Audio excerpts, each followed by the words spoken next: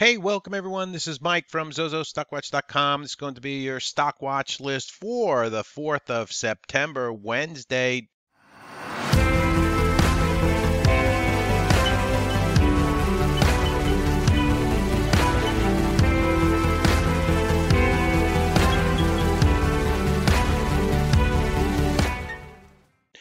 This 4-day trading week. Monday, the markets were closed. Today, the markets opened up.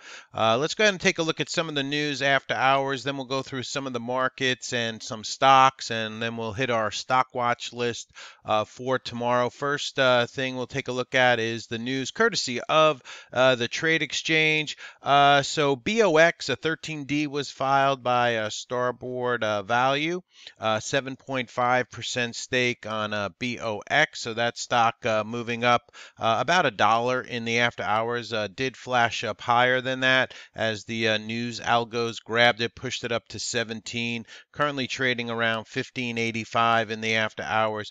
We did have some earnings come out after the bell. HQY earnings per share beat by 10 cents. Revenue beat on HQY. That stock is moving down in the after hours. Let's see, SENS announces 2 positive Blue Cross Blue Shield coverage decisions on SENS, so some news there. Coop had earnings come out. Earnings per share beat by 15 cents and a revenue beat on Coop.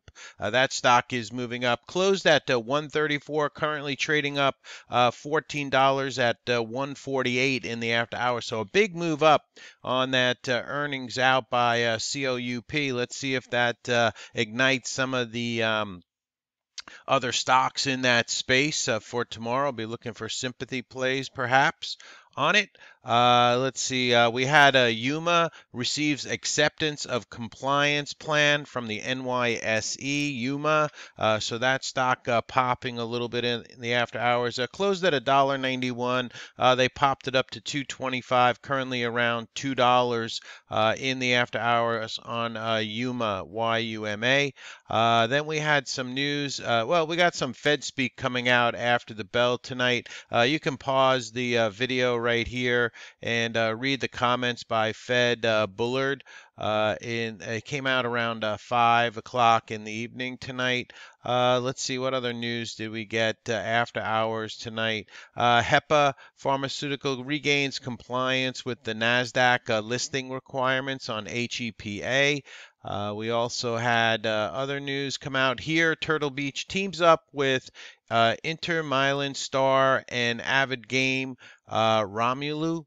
Gamer Romelu Lukaku. So here, HEAR. I didn't see much movement with that in the after hours tonight on HEAR. Let's see, Tops is ripping in the after hours. It's a shipper. We actually talked about this on the video yesterday. Tops has recently done a 1-for-20 reverse split. The stock closed at 666, the devil's number there, 666 and is now trading over $9 in the after hours. Shares are trading higher after the company reported, let's see, 2019 sales of 29 million, a little over 29 million compared to 19.8 million year over year. The company has reported a loss of 600,000 compared to a loss of 6.6 million in the same period last year. So their report coming out positive. You can pause the video and read the rest of this if you'd like on the news there. So Tops pushing strong in the after hours. So maybe some other shippers will be popping with Tops tomorrow. PBYI got orphan drug tag for one of their products here for certain breast cancer patients on PBYI. That stock flashed up but quickly gave it back in the after hours. Let's see, we closed at 1043. It's up a little bit, up 1150 in the after hours. And then MNK announces completion of previously disclosed settlement agreement with the U.S. Department of Justice on sales and marketing activities. MNK company to pay settlement of $15.4 million for MNK. So that stock, not much reaction in the after hours. So that's some of your news courtesy of the Trade Exchange. That's the news that came out after some of the news that came out after the bell this evening. Let's go ahead and look at the heat map from today, courtesy of FinViz here. Amazon was up today. RBC raised the price target on Amazon up to 2,600. It closed at 1789.84 on Amazon, but they got that 2,600 price target increase. It was up 0.75% on the day. As you can see, a lot of the FANG names were red today. Facebook, Google, Microsoft, not in the FANG, but technology stocks. Twitter started out strong this morning and then gave it all back and ended up down 1.62%. The banks were red today. JP Morgan down over 1%. Wells Fargo down over 1%. Bank America almost down 2% on the day. Citigroup down almost 1.5% on the day for the banks. PNC Bank, also a regional bank, taking a hit there. So the banks were down. The utilities were really popping today. I'll show you the XLU. NETE is a utility up almost 3% today. Duke climbing 1%. Con Ed up almost 2%. Folks are looking for places to get dividends, money, and interest on their money, so they're going to the utilities and the REITs. So a lot of heavy buying in the utilities today. Procter & Gamble, defensive name, getting some buying today. We had Philip Morris and Altria Group jumping back today. We also had UNH down today. Pfizer jumping 1.5% on the day. Merck up fractionally for the day. So mixed markets here. The Dow Jones itself was down 285 points. The transports were down 135 points. The Nasdaq minus 89 points, and the S&P 500 was minus 20 points on the day. Let's see. We had construction spending missed on expectations. That number came out at 10 o'clock today, and then the ISM manufacturing number came out at 10 o'clock today, and that hit the lowest in 3 years on the ISM manufacturing. It might have been 9:45 for the ISM, and then 10 o'clock on the construction.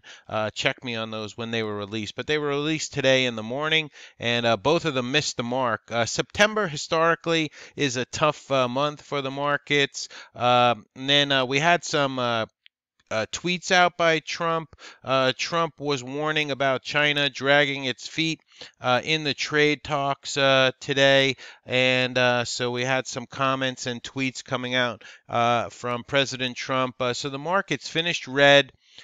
Today, China tariffs went into effect over the weekend. The weak U.S. manufacturing and data was released today, and that did not help the markets. Some stocks that were some of your top gainers.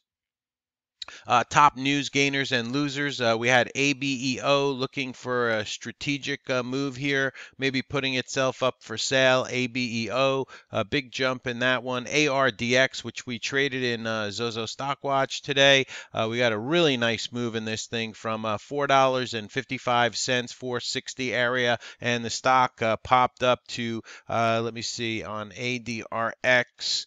That stock went all the way up to $6.08 in the after hours. I'll show you that chart in a little bit. And then we had CONN. They came out with earnings, so that stock jumping. Some of your losers, Cliff got hit today, PUMP, ACAD, NINE. Lyft making new lows, and Uber was also down today. So those names not faring so well today on the losing side. That information courtesy of the Trade Exchange. So let's go ahead and look at the SPY. All right, so the SPY basically, here's the daily of the SPY. We're still in this range. Draw a line here. So you have a range down to 282, and we have a top of the range up here at around 294, 295. We're in the middle of this range right now, hanging out around the 5 and the 10, and we came down to the 20 SMA. Not a big pullback here on the SPY. 20 SMA is right now at 289.50. So we pulled back to the 20 SMA, bounced around there, and then ended up in this kind of indecisive candle, a doji, I guess. So uncertainty still remains in the markets, although we remain above the 200 SMA, but below the 50 SMA. So there's your range, right, on the SPY. And most of the markets are looking like that. The Qs still below the 50 SMA. The IWM looks a little treacherous here as it's trending downward. We have that 145 that might come into play again on IWM. So keep an eye on that 145 area if that breaks again. Also IWC, the micro caps trending down. That 84 area held the last time. Looks like we might be on our way to retest that again for the IWC. Oil was down today, down over 2% on the day for light sweet crude oil. USO, the ETF for light sweet crude oil, below all the moving averages here on oil. XOIL, the light sweet crude oil, is under $55 a barrel, still holding above 50, but we remain below 60, and now we're below $55 a barrel on light sweet crude oil. Check out this move. This is utilities. You don't see this too often in utilities. Look at this big move up as people are looking for safety and interest dividends. The XLU just on fire today, up over 1.77% on the utilities. Such names as Con Edison, a big move up there. Duke with a big move up today on some of these names. I think FE making a nice move up. So all these utility plays were popping today. Let's go ahead and look at some of the things that were down. The XBI looks like it's breaking down, trending down. Looks like it's going to break down below these recent lows. Let's look at the IBB. That's also trending down, breaking down on the IBB. The XOP, the oil and exploration and production ETF, is back down here to the lows. Looks like that's going to break down. The OIH also headed back down, coming back down to that $11 area on the OIH, moving back down. So not looking good for anything in oil. And then to the upside today, like we said, the XLU, the real estate ETF, the XLRE, that is pushing higher. Or you could look at the IYR, the real estate index fund, the IYR, continues to trend and go higher. The TLT actually pulled back a little bit today. It had popped up, then it pulled back, but still holding above the 5 EMA, the 5, and the 10 SMA here on the TLT. So those rates are still up there. I'm sorry, still down.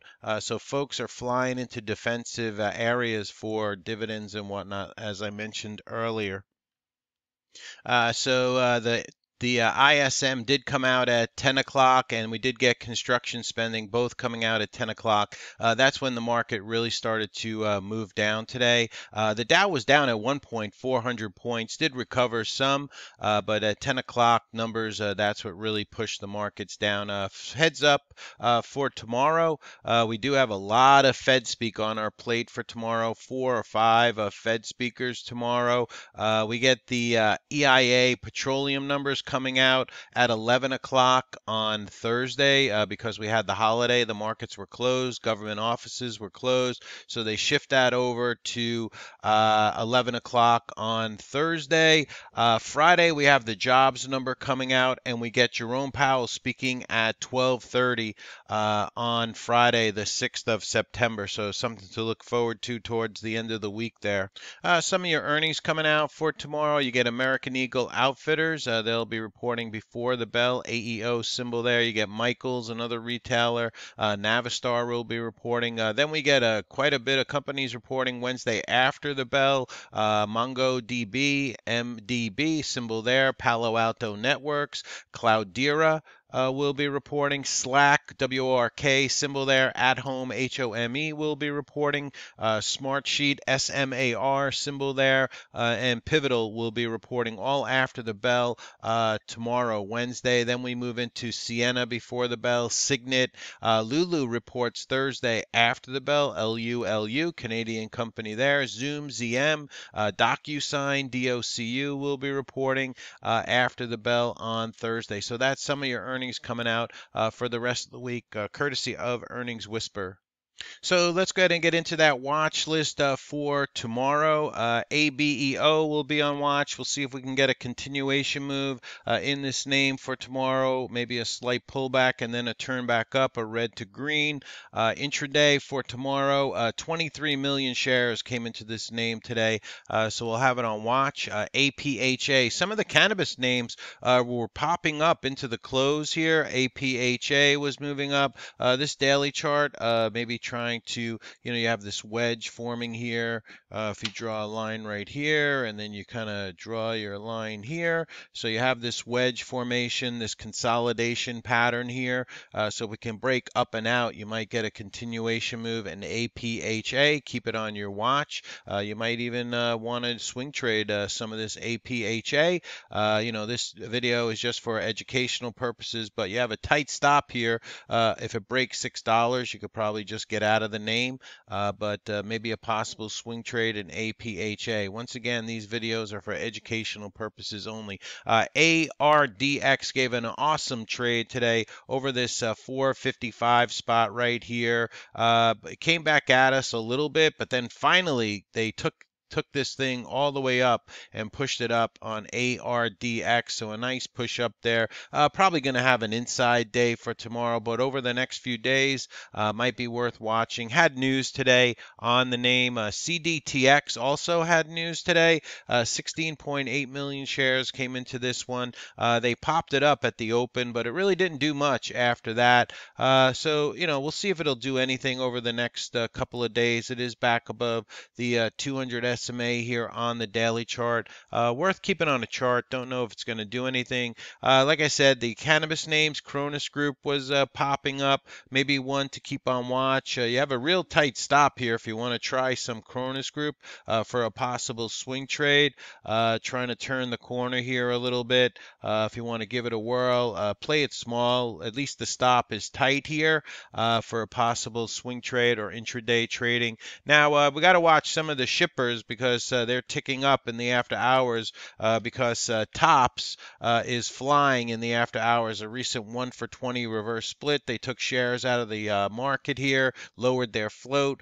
So you have on the 22nd of August, they did that 1 for 20 reverse split. So this stock is jamming up in the after hours tonight. So keep an eye on some of these shippers, right? You have DCIX, GLBS is moving up in sympathy. This closed at 221, now trading at 259 in the after hours. So one to watch tomorrow. INMD, recent IPO, got a couple of initiations to the upside today on INMD. So we'll keep this one on watch. Maybe if it can take out the highs of today, 2259, 2275. Maybe that gets this one going more on INMD. JASN. This is an under $1 name. Big volume has been coming into this name the last few days, battling at that 60 cents. So maybe if this can get above and clear 65 cents, you might get a nice push in JASN. They had news last week. NETE was climbing all day today. It was a low volume stock. early on, and then it started to pick up some momentum. But by that time, it seemed a little extended to me, and then finally made a nice push into the close here. NETE battling at that 650 area. 1.3 million shares came into it, so we'll keep it on watch maybe for tomorrow or the next few days. OPGN. This is another name that's done a 1 for 20 reverse split back on the 29th of August. So it was ticking up in the after hours tonight. So we'll see if there's anything there for tomorrow. PEIX, an ethanol play, has been consolidating here, has that 70-cent area. There was a recent high at 72 cents, but starting to turn back up. So keep an eye on that one. Trump has been tweeting about ethanol, so it's been getting some buying here. PEIX, once again, an under $1 name. RKDA, always on watch. Traded it today. It popped up a little bit, and then later in the session, it was popping up over $8. So this one, RKDA, looks like it maybe still have some legs here, so we'll keep an eye on it. RTTR popping up here, kind of breaking out of this wedge here that you see on my lines. I'll tighten it up.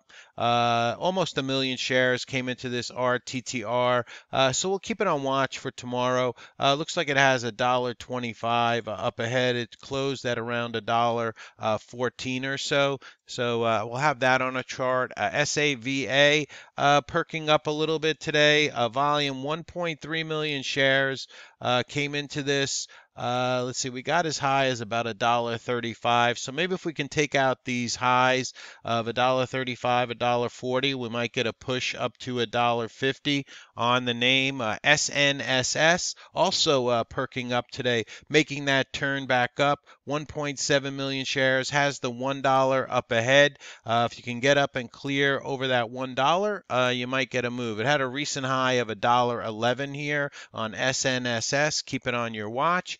TLGT also charting to turn the corner. Still stuck below the 200 SMA.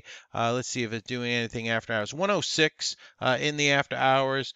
So keep this one on watch. 1.3 million shares have been coming into the name. It's a beaten down name, but trying to turn the corner. TLRY, another cannabis name.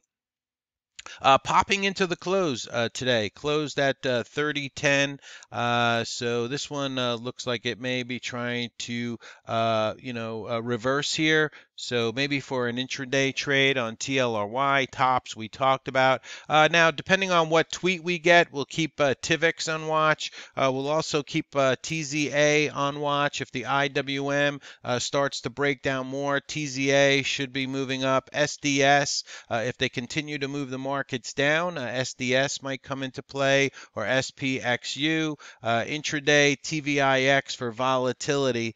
If they start jamming the markets down, TIVX could give us a trade. VSLR over in the solar stocks is holding up okay. It's popping here, holding above the 50 SMA. Maybe a possible swing trade on this one if they can get it up over the 850 area on VSLR. WW, Weight Watchers holding up well. There was a recent high back here on Friday the 9th. Let's see, the high was 31.59. We're at 30.62. So if they can get it back over 31.25, maybe we start to get a move in WW. Keep it on watch. The chart has been holding up. YUMA had that news in after hours tonight that I mentioned at the beginning of the video. So maybe YUMA might want to make a move tomorrow. We'll see. All right, if this video is helping you out, please hit the like button. Down below this video, you'll see a like button. Please hit that button. If you're new to my channel, please hit the subscribe button, and we'd greatly like to grow the channel. So this is Mike from zozostockwatch.com. Hope everybody has a good day trading for tomorrow, Wednesday. This is a shortened week, and we'll be back at it tomorrow night with another video. Have a great day trading tomorrow.